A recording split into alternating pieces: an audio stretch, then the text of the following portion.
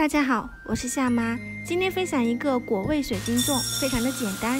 准备一些芒果粒、荔枝、火龙果，西米倒入碗中，加入2勺白糖，适量的食用油，搅拌均匀备用。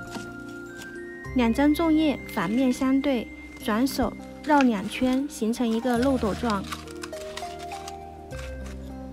再装入西米、水果。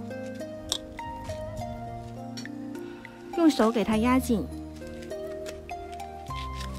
拇指2面对折，然后盖上盖子，用棉线缠绕2圈就可以了。我们这边的粽子都是这个包法，非常的简单，而且容易学会。热水下入粽子，大火煮开后转中火焖煮1个小时。煮好后关火焖1个小时，这样西米才不会夹生。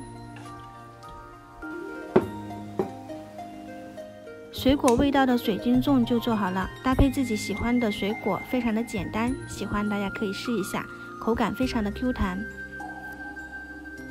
这个是火龙果味道的，非常漂亮，最后可以加一些牛奶、水果粒，非常的好吃，喜欢大家可以试一下。我是夏妈，我们下期再见。